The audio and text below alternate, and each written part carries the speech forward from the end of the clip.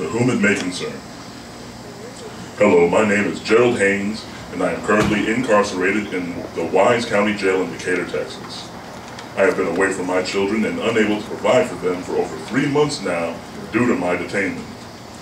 I was recently indicted on a third-degree felony for possession of a controlled substance, 1 gram to 4 grams. The controlled substance in question was merely the byproduct of smoking marijuana, just some unpackaged, unprocessed tar or resin that was cleaned out of my pipe. I am facing a possible 10-year prison sentence for THC for not throwing away what I cleaned out of my marijuana pipe. I don't feel comfortable discussing many details of my case from within the walls, but I feel that this is unjust and deserving of some attention. While I should mention that I am facing other possession charges stemming from this arrest, this one is the most severe and is currently the only one which I have been indicted on. I am far from perfect, but I have been a good father and a productive citizen, and I do not feel like my family nor I deserve the punishment which I am potentially facing. I sincerely feel like I don't have a fighting chance from behind these walls. I have barely had any chances to speak with my court-appointed attorney. He doesn't answer calls from within the jail and has only visited me twice, once for my info and history, and once to present my pre-indictment offer. When I was taken to the courtroom for my formal arraignment, he only met me at the judge's bench to go through the motions. He did not visit with me at all. While I do not feel like he is on my side, I would find it difficult to present my case to him from within here if he was. Also, I have yet to receive access to the jail's law library. I have been on a waiting list for a few weeks now. Once I came to the realization that my attorney was not going to provide me with the counsel I desired, I made law library access one of my priorities. While I would be able to Google the laws, definitions, and my rights outside as a free, innocent, until proven guilty man, I am currently limited to waiting on all the red tape associated with a visit to the law library database.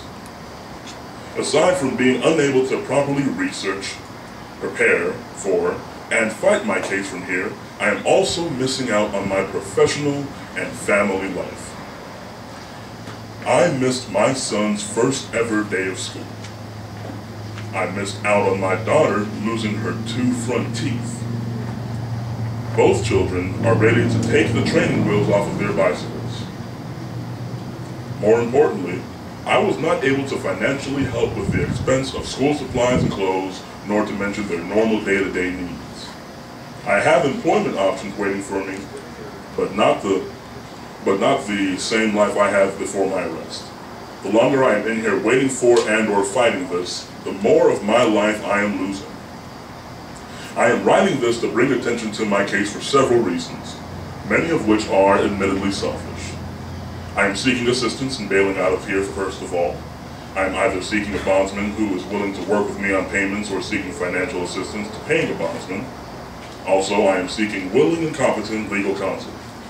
I need an attorney who will work for me and who will keep me informed. I need one who is willing to work with me financially, or else I need some assistance in paying for an attorney. Additionally, I am seeking the support of concerned citizens who may hear about my case and could write Wise County officials such as the District Attorney's Office and/or the Judge of the 271st Judicial District to voice their opinions and/or to plead for leniency. If nothing else, I hope that awareness is raised further so that the legislators of all chambers, both at the state and federal level, continue to receive calls of action to change oppressive marijuana laws. While I realize that I have just presented many needs, all I can really ask for from this organization is information and resources to point me in the right direction for receiving some of the assistance I seek. Any help would be appreciated. I would like for news of my case to be put out there for sure.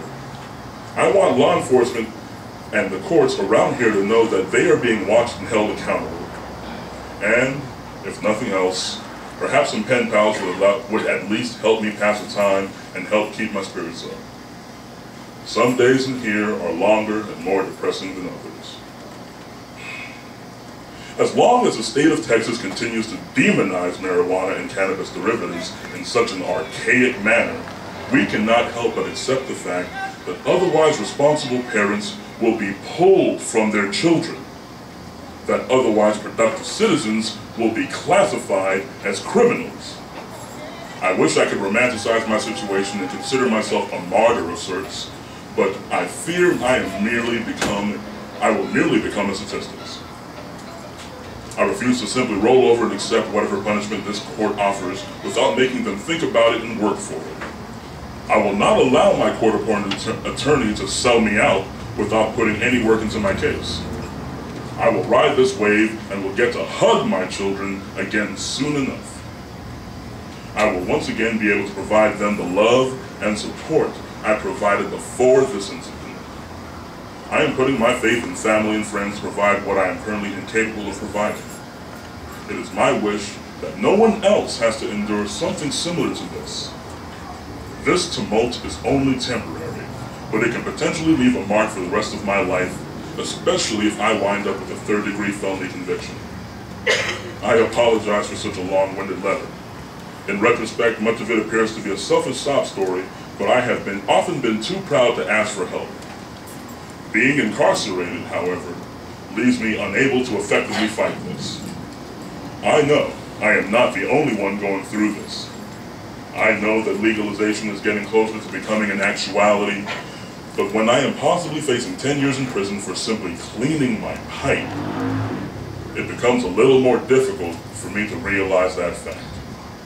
I thank you for your time, and I appreciate and respect all that NORML stands for, and I can guarantee that I will become an active member as soon as possible. Sincerely, Jerold Haynes.